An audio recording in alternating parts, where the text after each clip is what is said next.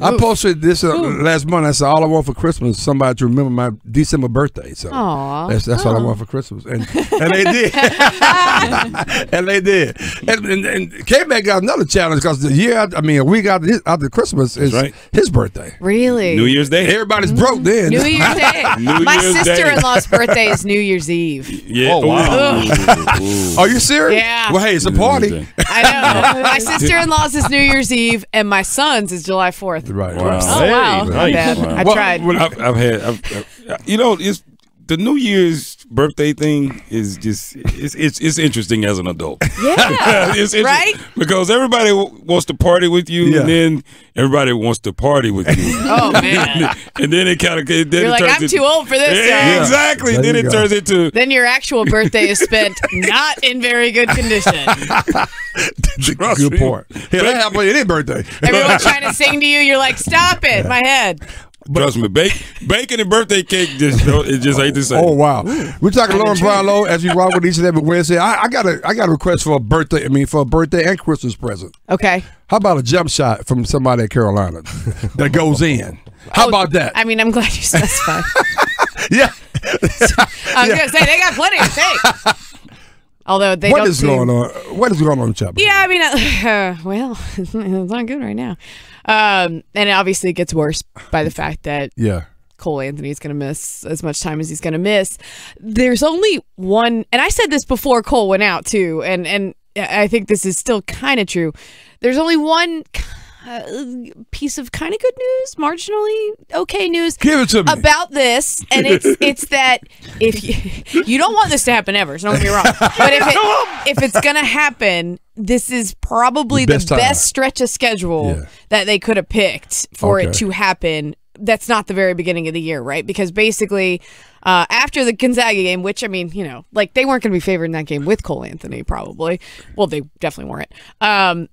They've got a stretch of games that, they could lose them. We saw they just lost to Wofford at home, but you could argue if Baycott's not 2 of 14, they probably beat Wofford. That's still a decent team. So you got a bunch of teams in that same kind of range as Wofford, basically all the way after Gonzaga, right? Basically all the way through January 27th, which he could potentially be back by.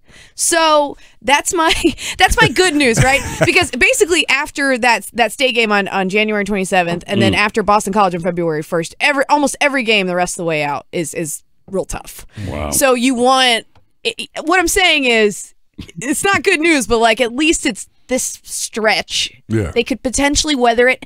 And another piece of potentially okay news is that maybe some of the other guys on this team can develop a little bit of confidence.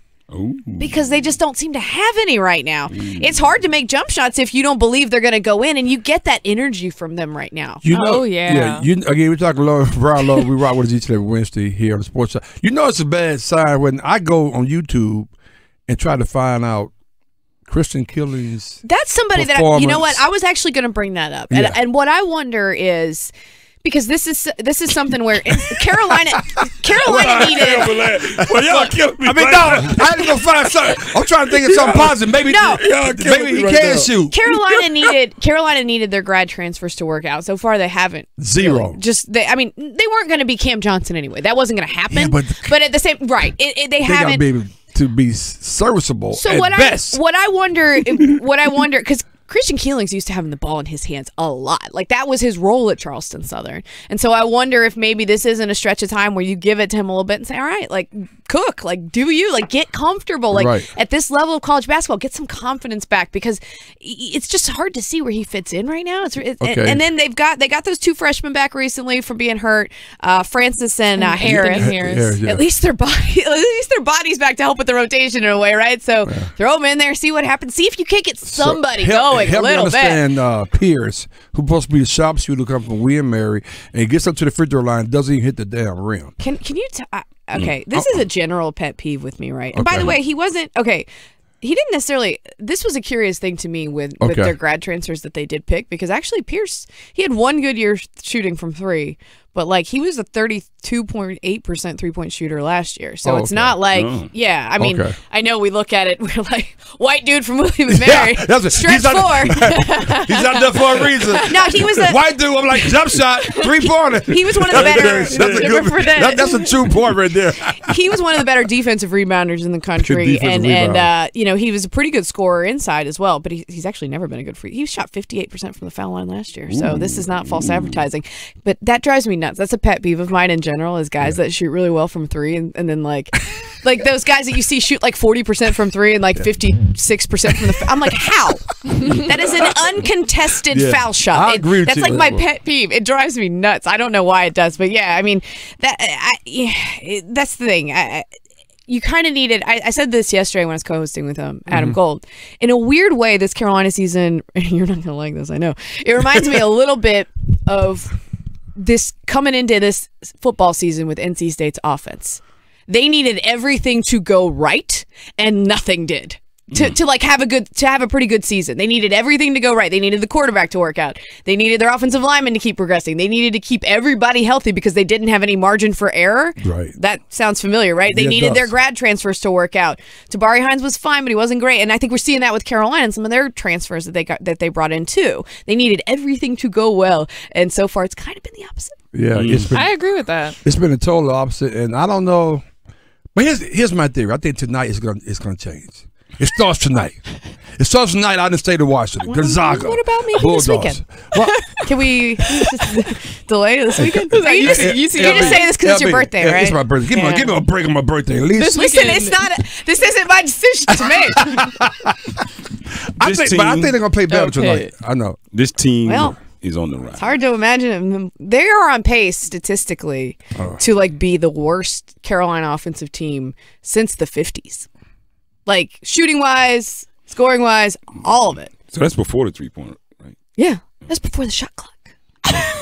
Y'all. And I'm not saying this to pile on. I'm saying it to put in perspective, like what the uphill battle that we're looking at. Is that before they start putting air in the ball? You know what I mean? That's before they start putting air in the ball. Oh, they put air in the ball. Did they? Were they still using? That's back when. I remember this because I helped write a book about the 1957 Carolina team that went undefeated and won it all. That's back when they used to have a smoking car to go to games, like a car full of guys that smoked. You gotta be kidding. And a car full of guys that didn't. I'm not even kidding you. Wait, you mean I'm serious. Like guys that wanted to smoke in the car on the way to the games, they would take a smoking car. You mean like on the team? They played. Oh yeah. Oh, like the athletes, they were in a separate smoking car and the ones who wanted to smoke. That's right. Were they smoking cigarettes is the question. Yes. Okay. That's what I was gonna say. They were probably smoking those unfiltered, like the real cigarettes. Nobody thought anything about that back then. Exactly. They're out there going putting Lenny Rosenbluth. I don't remember if he did or not, but Lenny Rosenbluth's out there probably doing that and going out and putting like 50 points up. Exactly. And that was the team that did it all, that won it all. Yes. They didn't lose. They beat Wilt Chamberlain. Well, there you go. Halftime. I'll bet Wilt Chamberlain did smoke, but I don't know. Maybe he did. Yeah. Taking a drag and a timeout. Yeah, you know. Hold it for me. So I'm just putting this. It was actually the season after that was the next worst, I think, scoring season that's been happening since then. Now look, Carolina has played a tougher schedule to this point than probably than they'll play here on out a little bit. Well, yes and no, right? But they have a nice stretch here. They have an opportunity after Gonzaga. The caveat is after Gonzaga. But even it's tough because this is the way you want to schedule if you want to make the tournament, right? But they don't have any gimmies though. That's the thing. Like they got UCLA in a neutral court. They got Yale, who's actually ranked 30 or so spots higher in KenPom than UCLA. We're gonna lose to Yale too. Oh, it's at coming. home. Oh, it's coming. Nah, I don't know. Don't you worry, buddy. The thing about Yale that helps you out a little bit is that obviously they are well coached and stuff, but Carolina's going to have, even depleted as they are, they're going to have more talent than Yale. So then we got Clemson coming in, and they're going to change. Oh, Clemson! Well, there you go. There's a win for Carolina. Well, it's been a win for the last 80 years. I saw this all over Twitter. Everybody's like, well, Clemson, here you go. It's your chance, right? I mean, look, I still maintain that there were 2 times that it should have happened and didn't happen. And I think that the disparity is less wide. Like, basically 2000, was it 7 or 8 when Ty Lawson was out with a broken toe? and Quentin Thomas was in that game. Do y'all remember that? And there was triple overtime. So that was their best. That was their best recent chance. I remember that. And then 2002. I mean that Carolina team went 8-20, and that Carolina team not only won that game but blew them out. So I'm just saying. So yeah. So they lose tonight, possibly. Probably. More than likely. They're gonna play better though. I said it's gonna win. They're gonna play better. What's his name? Cole. Cole Anthony. J. Cole's out. J. Cole. No, it's Cole Anthony. Cole Anthony. Cole Anthony. J. Cole's out too. Maybe he can make a jumper. I know. Hell, let's get J. Cole in there. He has a nice jumper. He does. Yeah. Why you playing? Was that UNC's practice? I think he's got a year left. So Cole Anthony's out. They possibly maybe lose tonight. Then they lose somewhere along the line. They up and down, and they lose to Clemson. That's not happening. Hold on. All right, I'm listening. Think about it. They lose to Clemson. Okay.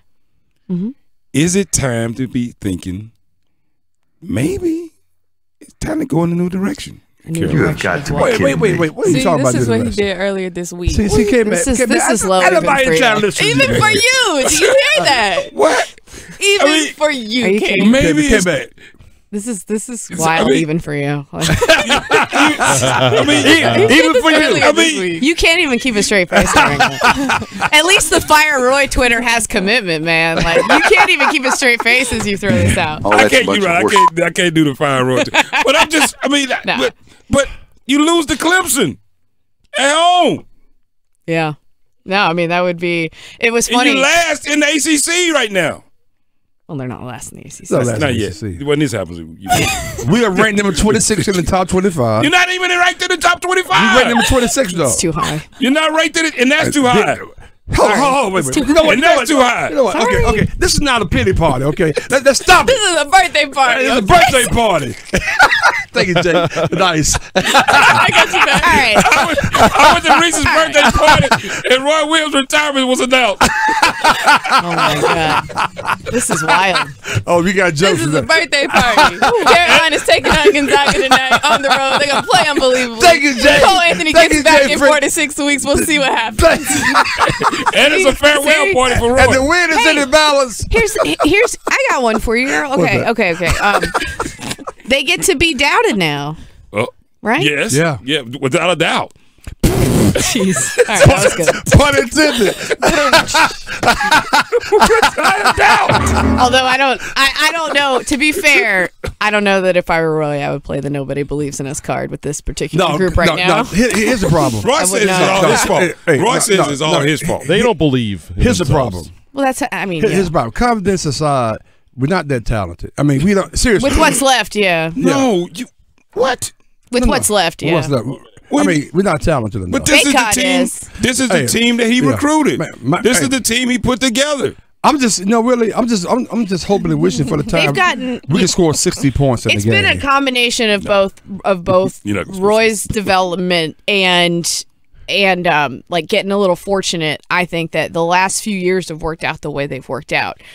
They've had players that were a little bit more diamonds in the rough recruiting wise, right? That have really developed over time and became really important pieces to what North Carolina wanted to do. Weren't as highly regarded as some of these other guys, like a Theo Pinson and guys like that, right? Yes. But that just hasn't happened with some of these guys, you know? So what you're saying is except Garrison Brooks. The last couple of years have truly been just outside of when Marcus Page and those guys left. It's really been just luck. And now we're starting to see the fruits of what he's really put together. I literally said it was. I literally said it was both.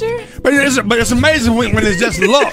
But then like Luke Mesa Luke Mesa preferred walk on. That's why he's one of the great stuff. That's why he's one of the greatest coaches to do it. Because you know why? When you got Kenny Williams wasn't that highly thought of. You know what I mean? Like he really developed some of these guys and made them important pieces. But so did he not develop these guys? Unlike when you got the #1 team in the country, recruiting team in the country every year, you end up worse than what this guy's doing. Here we go. LB, thank you. It's my damn birthday. LB, all right, thank you very much. Bye.